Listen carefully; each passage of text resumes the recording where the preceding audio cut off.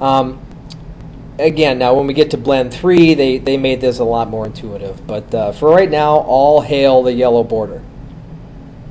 Now, the other parts of Blend, like states, okay, Visual State Manager stuff would be here.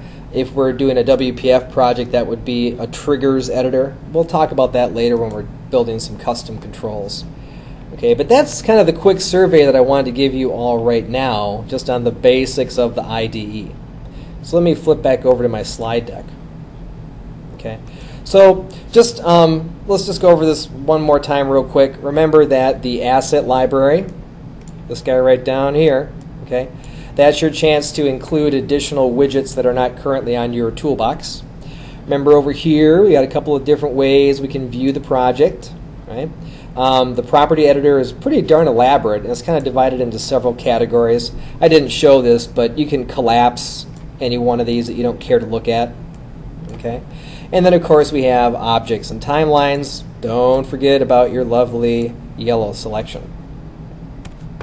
Okay, a couple of other things about the basics. If you are using Blend to throw together a brand new application, so you didn't start with Visual Studio, you know, it's going to follow all the same rules as any WPF or Silverlight project. So you should always give your XAML items a name to generate a member variable in your G file, okay, that auto-generated G file. So the way that we can do that in Blend, we just come to the Properties editor, and right on the very, very top is going to be your little name area. So that would just add in the expected x:\name equal to your markup. And another thing too, this can be a little misleading to people. There is a lightning bolt symbol on the properties editor, and I'm sure a lot of you know that's kind of your cue to handle an event, right?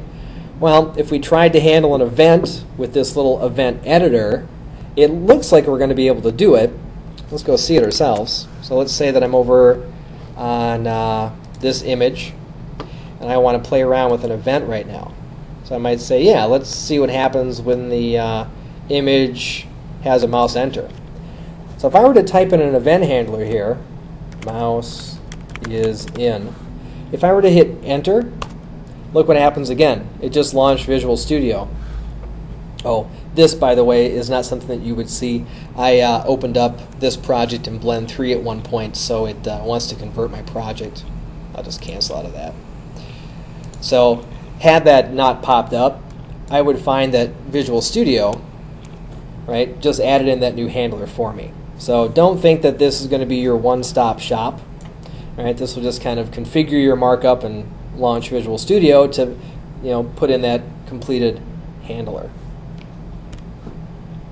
And another thing about the basics too, I think you're aware that when you make a brand new WPF project or a Silverlight project, the layout root defaults to a grid. Okay, that's cool. In some cases you might want to begin there, but if you were to right click on any one of the layout managers, there's this way to dynamically transform what you want that container to be, right? So if you would rather have the layout root be a stack panel, you can just go ahead and select it right here. And here's a little note in your slides too. Well, I guess you don't have the slides, but in the video, again reminding about the importance of that good old yellow border, right? This is your way to select a nested panel to add in sub-elements. And remember, if you do what I used to do, if you just do a simple one-click selection here, but this guy has the yellow highlight, it's going to be adding everything to the stack panel. And remember, to change who has that input focus, just make sure you do a double click. Another thing too is you're building a really complex visual design. Let me just flip back over here to Blend. This would not necessarily be a complex visual design, but you know, as you're building up your application, you might want to just selectively hide or show chunks. So let's say that we're kind of done with this stack panel. If I just click this little eyeball icon, it'll just kind of get that out of view. Now it's still there in my markup, okay? It's just not on the designer. Notice if I were to delete a nested panel, it's going to, you know, collapse it on the designer too. So all of a sudden now I don't have that real estate taken up on the layout root. And we can also do similar things too. We can dummy proof it, lock something so I can't come in here and indirectly mess it up. Right? Okay, so hopefully at this point you have your bearings on some of the basics of just kind of working with the IDE. What I'd like to do next is talk about that idea of custom content. Okay? And I think for this one I'm going to actually make a brand new project, but here's the basic way that it works. Blend has, the ability to zoom in very, very deeply into any selected item. And as soon as you do that, you're able to do something called a direct select and kind of drill into the content of whatever you're looking at. Okay? And then at that point, you're just going to fall back to drag and drop operations. So let's go back to Blend. Let's go ahead and close this guy down. No need to save anything. And we'll start from scratch. So I'm going to go under File, New Project. I'll do a WPF application. And I'll call it Simple Blend App. And I'll click OK. So we'll pick C#. I can target my framework. We'll leave it at 3.5. This is how things will look upon setup. So again, notice over here in your project area, Blend was kind enough to put together a complete project, right? Presentation core, presentation framework, Windows base. Got my initial window put together here, my initial application. So now I'm going to come over here to the left, over to Objects and Timeline, and I will add. Let's see. Why don't I do this here? Why don't I change this to be a stack panel? And we already have the yellow selection here, so I'm just going to plop on a button. Now I might come over here to my Properties Editor, get out of my Event area, and let's give him a fixed height and width. We'll make him maybe 100 wide, and we'll make him 100 high, just so I have something to play with. So here, under Common Properties, you can see that there is an option for content. But this is just going to be a string. Okay? There is not too much that I can do here to put together a nested stack panel, for example.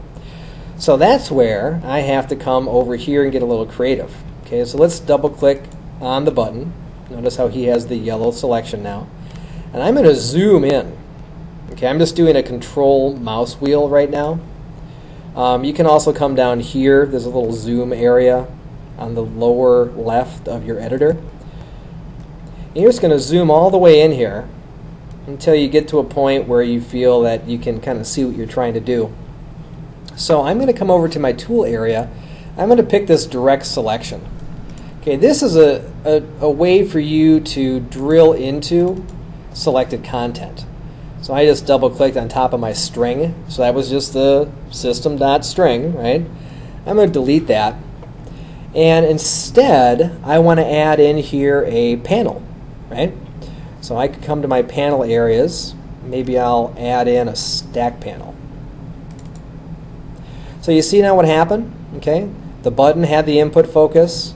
I did a direct select, and now my button contains as direct contact a stack panel. So I'll double click on him, and then maybe I'll just throw in I don't know, I'll just make some goofy example. We'll throw in a circle. Let's make this guy a little bigger so we can actually see it. All right. And then I'm also going to add in a text block. So we'll go ahead and select him,